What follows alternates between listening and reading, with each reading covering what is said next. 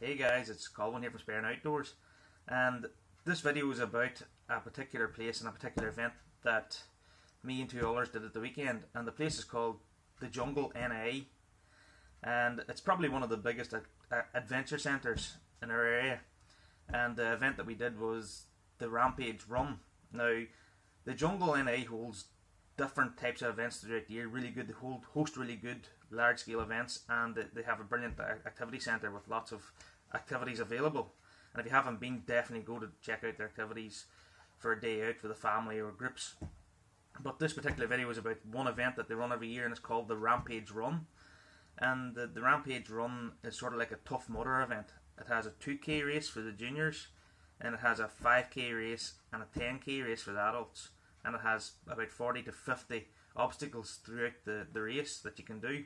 Now, don't get me wrong, it's a good tough challenge, but it's really fun. And this video I got a few snapshots of us at the start and finish of the video, and then I got some from the Jungle Zone page, just to give you an idea of what the event is, and give you a taste and feel. If you're thinking about doing it in the future, only do this event once a year. If you're thinking about doing it in the future, hopefully this video will persuade you to go do it, because it is really good fun.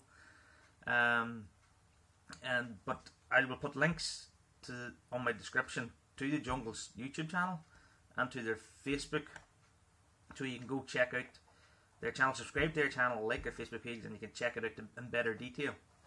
But as I say, this is a short video showing you it doesn't do the thing justice at all. It's a well run event, the staff's brilliant, it was well organised, and it was great fun and a brilliant day out. If you want to challenge yourself, this is an event to do, so go look at my video, and if you like what you see, go check out the Jungle, as it says, and give them a subscribe and thumbs up and whatever, and hopefully give me one too.